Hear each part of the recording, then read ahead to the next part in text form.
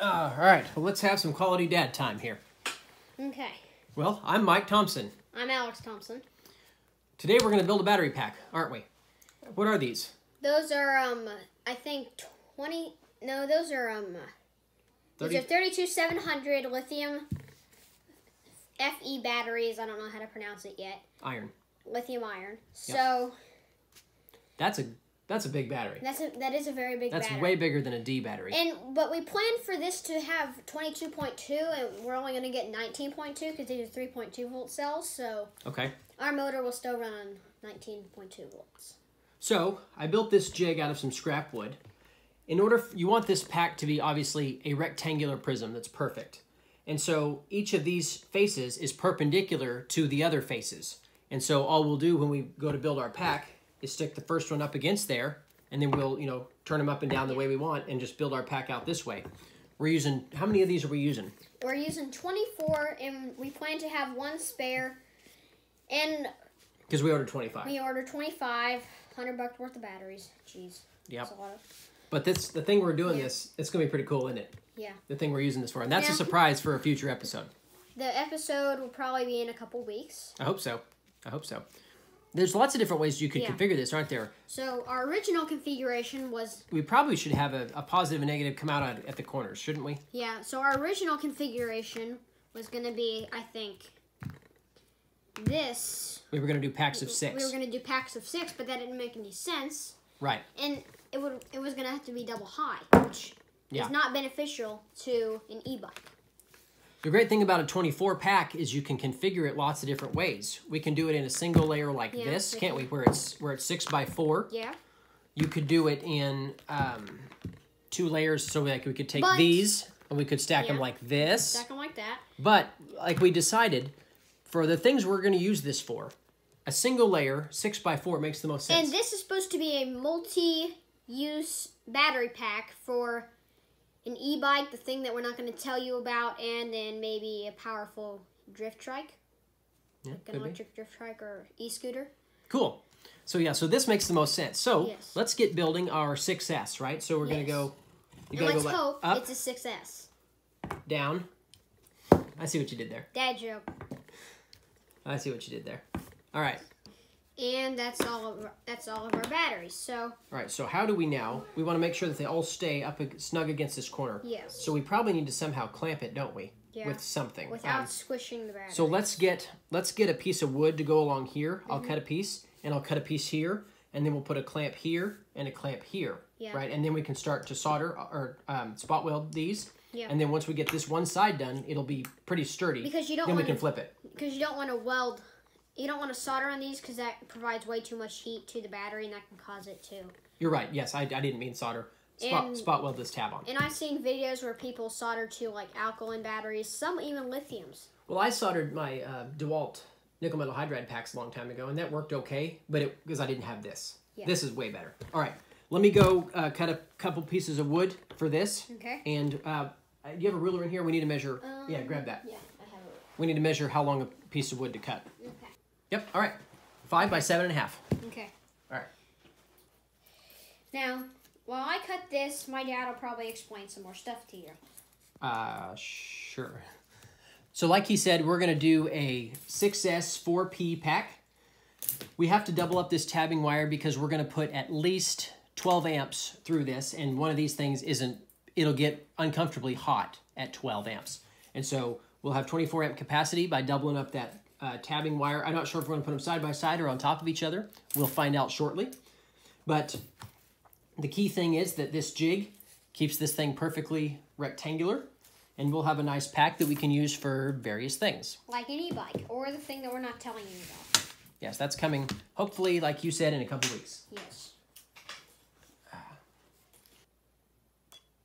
That'll be enough, though. Mm-hmm. Okay, next tab.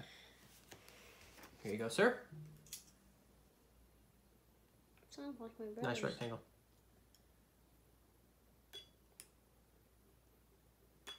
Okay.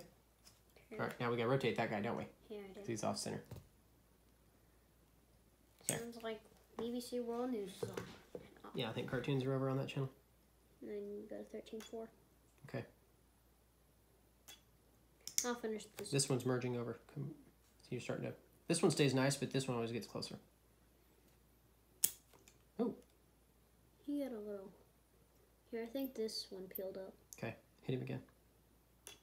There you go. There. All right, nice. Next tab.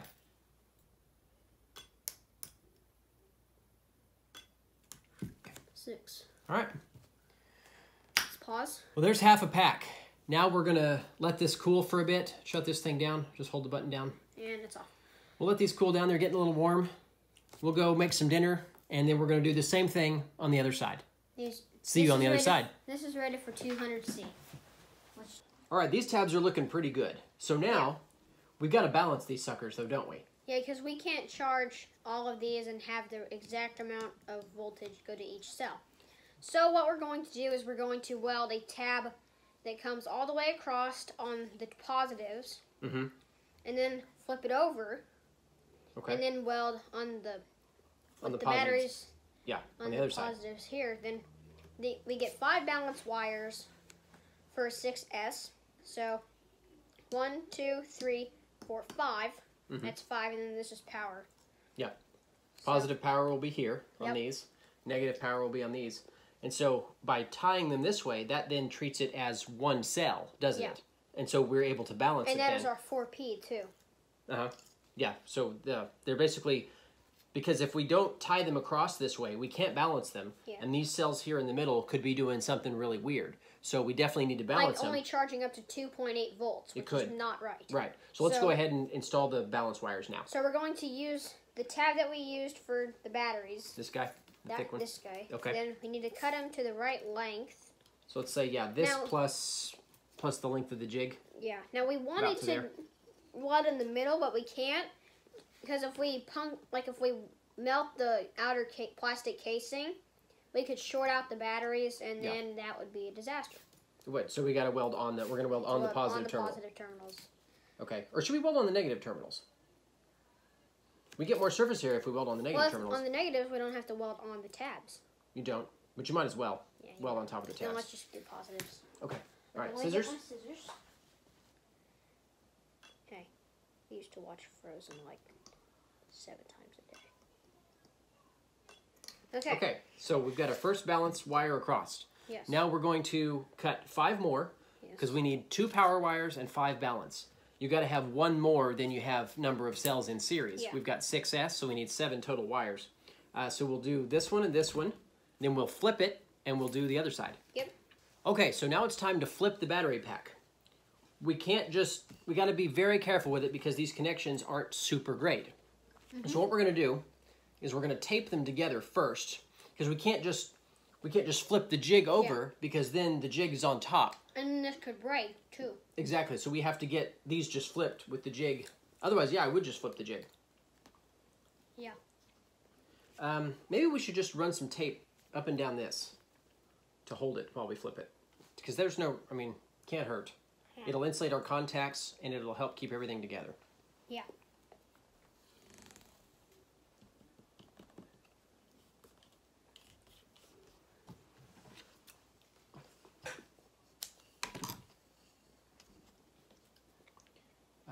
When we flip it, we need to flip it this way because all the tabs need to be out on this direction, don't they? Yeah. Okay, here we go. Oh my goodness. Very careful. Is it heavy? It's actually kind of heavy, yes. Okay, that's okay. Okay. All right, here I come down. It's under tension now, so this should be okay. Okay, there we go. All right. Now we need to be very careful. I'm not going to remove the tape. So we've covered the battery terminals that we're not using with masking tape so that we don't accidentally drop one of these and go all Thomas Edison on one of these tabs. Like we did with the 6 volts. Yeah, and that paper clip. Yeah. 9. All right.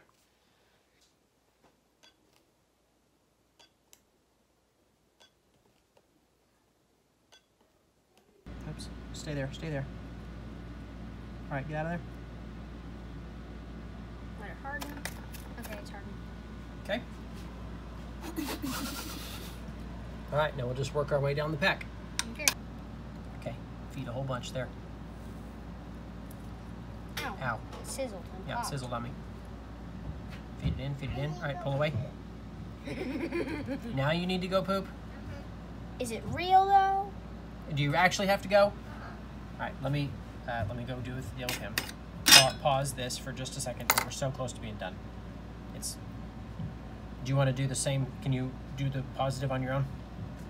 But don't we need to trim the positive? We will, but let's go ahead and solder it on. Here. Facing this. Let's go. Facing this way. You'll go ahead and blob it, solder it, feed a bunch in there. Don't melt anything. Okay. All right, let's go.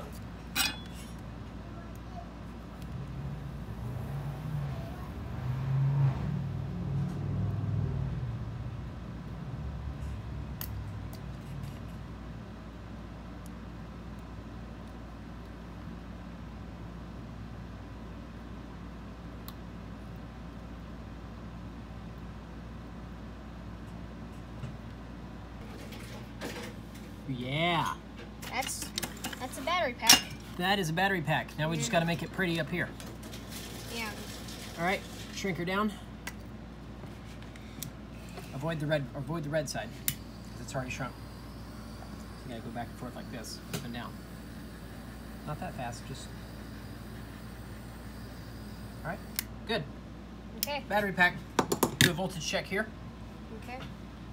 We're looking for a 19.2.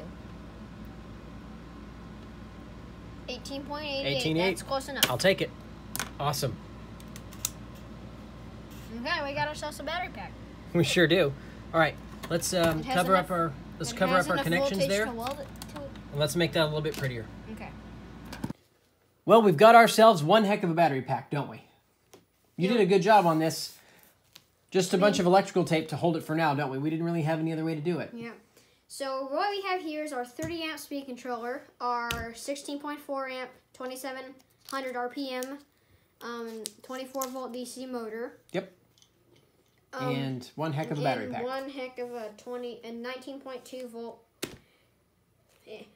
25 amp battery pack. Yep. So let's go ahead and show them kind of, this is a setup for one of the things we may be doing in the future. Let's go ahead and show them that this motor spins. How about it? So what we have here. Yeah, it'd be hard to see without that tape on it. We have this tape and then. Fire it up. There it goes. All right, full speed. More power. Okay, here's 4, 5. More 7, power. 8, 9, 10. It's gonna fly off and hit me in the face. It might. That tape will probably hit you in the face. Well, and now one other. Oh, sorry. And it produces a pretty decent amount of air. It does because of that tape. Yeah. Now the one other thing we had to do when we did this was we had to get a larger battery spot welder. Those tabs we put on there were extra thick, and the original one we got from Banggood just wasn't doing quite a good enough job. So also from Banggood, we got this one. This one was, I think, $80, right? Or so? I think, yeah. And this was 0.2 millimeter, 200 micron thick tabbing wire versus the 12 micron for the, or 120 for the other one. So it required this one, which supposedly does 1,000 amps intermittently. It's got this power setting here, and it's actuated by a foot pedal. So I think this was excellent. They definitely probably couldn't have done a pack this size without this spot welder, but this is our new go-to spot welder now, isn't it? Yes. So also it's cordless. Charge it up, plug it in, and then go to it. You can also use it while it's plugged in. Oh yeah, that's a nice little addition. Well, that's how we made our awesome giant battery pack out of the 32700s. Hopefully in the not too distant future, we're going to show you what we're going to do with all these things. But go ahead and subscribe if you haven't already. I'm Mike Thompson. I'm Alex. And thanks for watching. We really appreciate it.